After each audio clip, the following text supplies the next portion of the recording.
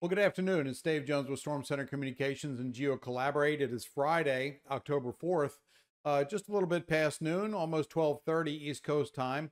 And this is a tropical weather update for the sensitive information sharing environment, part of the All Hazards Consortium that is focused on offering the SISE hub to states and private sector liaisons within those state emergency management organizations, also across utilities, transportation, communication, food, fuel sectors in the private sector, to keep everybody on the same page at the same time, looking at upcoming threats and also supporting the recovery of Hurricane Helene. Well, in this tropical update, we don't have any immediate threats to the United States, which is great. I do want to show you the GOES satellite imagery, and you can see out there in the ocean. I'll point it out here. This is Hurricane Kirk. We've been talking about Kirk for a number of days now, and it has been a rapid intensifier. Right now, as of 11 o'clock Atlantic Standard Time, the National Hurricane Center's analyzed this at 140 mile per hour winds. It's a Category 4 hurricane. It is a major hurricane out there in the Atlantic Ocean, and it is going to stay out there in the Atlantic Ocean. However, I'll show you in GeoCollaborate, it may do a recurve and impact parts of the UK. We'll show you that shortly. And also to the southeast of Kirk. There we go. This is Tropical Storm Leslie. Leslie has 65 mile per hour winds and is forecast to intensify to a Category 2 hurricane over the next several days. We'll be watching both of these, but fortunately, none of them will be impacting the United States. Now, I want to go over towards the Gulf of Mexico here. You can see some cloudiness in the Gulf and also stretching down into the Pacific. There is a stream of moisture coming up into the Gulf of Mexico, and the National Hurricane Center is still monitoring the Gulf for potential tropical development. Yesterday, it went down to 30%. Today, it's back up to 40%. The models are a little bit iffy and not really converging on a solution. But one thing that they are indicating is a big area of rain from a low pressure system that's going to form in the Gulf of Mexico and impact Florida. So even though this won't be a tropical storm or a hurricane, at least what it looks like right now, it will be a big rain producer. And so I want to show you the satellite loop full so you can just get a big picture of what's going on here. Here's a look at the Atlantic all the way over to Africa. And this is where we watch seedlings come off of Africa for potential tropical development. Typically waning this time of year in the hurricane season, we look for more development in the Western Caribbean, Caribbean Sea, and the Gulf of Mexico around this time of year. But you never know, they can form anywhere, and we are watching it. So in GeoCollaborate, let me show you what it looks like. Look at that broad swath of wind, tropical storm force wind probabilities in the Atlantic. Well, this is Hurricane Kirk right here. And you see this? It looks like it's going to make a curve, as they typically do, and could impact as at least a subtropical storm or an extratropical storm. Southern Ireland, perhaps southern England, western France, coastal areas of France. So those folks will be watching this very closely for potential impacts there. And then here is Leslie. Leslie's forecast to follow in the footsteps of Kirk and remain well out to sea, but become a hurricane, perhaps a Category 2 hurricane. Now let's focus in on the Gulf of Mexico here. I'm going to zoom in and show you what the National Hurricane Center's outlook is for the next 7 days. This is an outlook for the next 7 days for potential tropical development. That is this orange area. When it turns yellow, those of you in the SISE that are using the GeoCollaborate dashboard, when it turns yellow, that is 30% or below. When it turns orange, it's higher, 30 to 60%. And above 60%, it turns red for a higher probability of tropical development. Now, one thing you do notice is the radar. I have the radar data turned on in GeoCollaborate, and you can see quite a bit of rain falling in the panhandle of Florida and also southeast Louisiana. That rain is pretty much stationary or moving to the northwest slightly. There is just a broad area of low pressure over the Gulf of Mexico, and those showers are moving towards the west.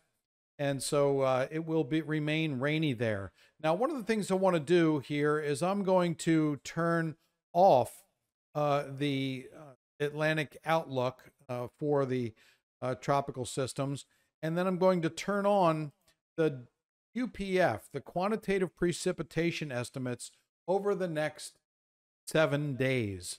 And here's what you notice. It's very rainy in the Gulf of Mexico. That's the forecast.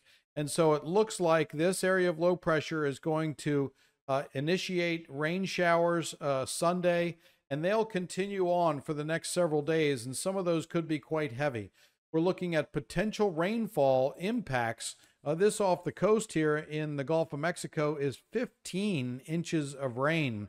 So we could see anywhere from 5 to 10 to perhaps 12 inches of rain on the west coast of Florida, including Sarasota, including Bradenton, the Tampa, Clearwater area, on up towards the Big Bend area. This is where Hurricane Helene made landfall. But just to the south, Homosassa Springs, those places could be in for another serious impact with regard to rainfall. There is a lot of cleanup happening right here along Clearwater, Tampa Bay, because of those record surges from Helene that extends all the way down towards Punta Gorda and Charlotte Harbor, and also down towards Naples.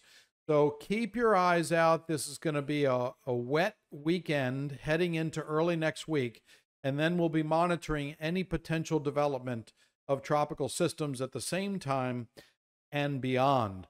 Now, one thing that I do want to do as well is show you a new product from NASA. This is called the iMerge product, and what this shows here is global precipitation. This is part of the Global Precipitation Measurement Program at NASA.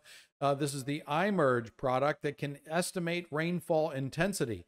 And I showed you the rainfall in Louisiana here, but you can see that it's raining heavily in the southern part of the Gulf of Mexico, Bay Campeche here, and then also with a dying tropical depression that has hit southern Mexico. So there's a lot of precipitation here. Some of it's being drawn up into the Gulf of Mexico.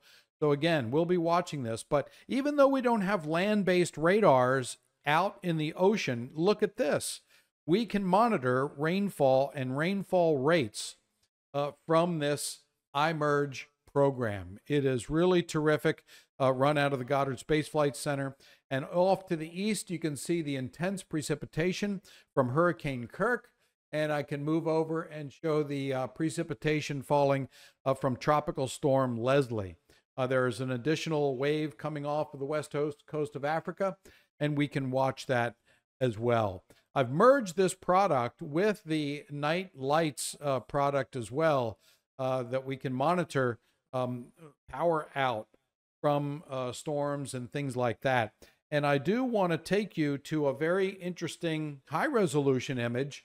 For those of you watching in the southeast here, this video, this is Augusta, Georgia. Take a look. This is Augusta, Georgia, and the night lights from Landsat, the Landsat satellite, and also additional satellites in August of 2024. So this is what Augusta typically looks like at night from space. You can see all of these city lights, and I want to show you what it looked like after Hurricane Helene passed through. So this is in August, and this is on September 28th. Look at that. That is just about the entire city of Augusta, Georgia in the dark. Here we go before, on August 24th, on August of 2024, after the storm, boom. You can see that difference just going back and forth of how much power was lost and what the response has resulted in with Augusta being back. Not everybody, but a lot of power is back in Augusta. And I do want to talk about power out because we are now thankfully below 1 million meters. that have been out. That's businesses and residents that have been out of power since Hurricane Helene. Now we're down to 724,295. That's of this morning, around 11 o'clock this morning.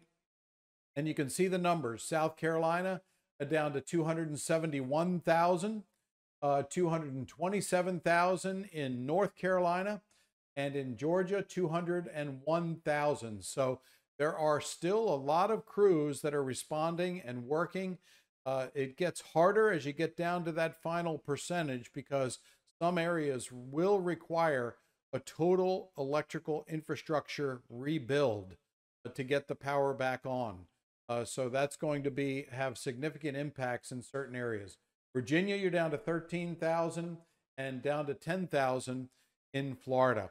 Now, one of the points about hardest hit locations, this statement came out from the Edison Electric Institute yesterday that there will be customers unable to receive power until these communities are rebuilt because of the major power infrastructure impacts that have happened. And so once damage assessments are complete, impacted electric companies will have a better understanding of the total number of customers who need to be red tagged.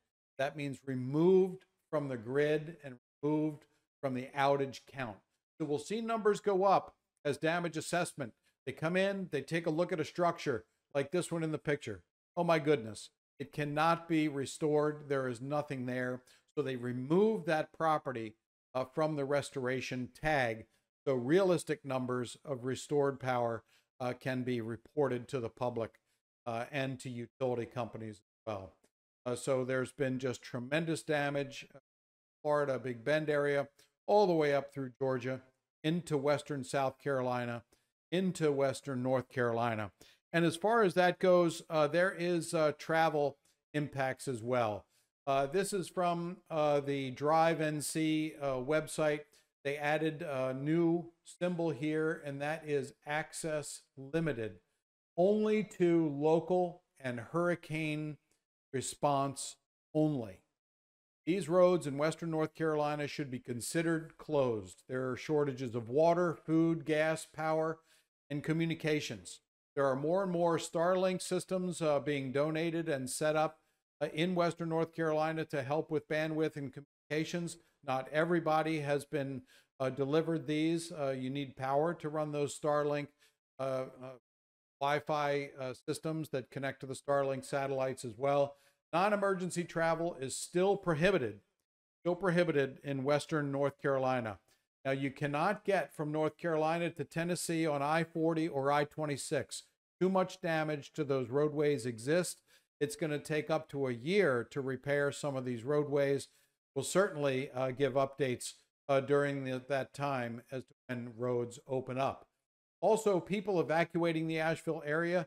Once you've gotten out, perhaps you've gotten out of the mountain, you've gotten into Asheville, and now you want to get out of there, you can use I-40 East or I-26 East to get out of town.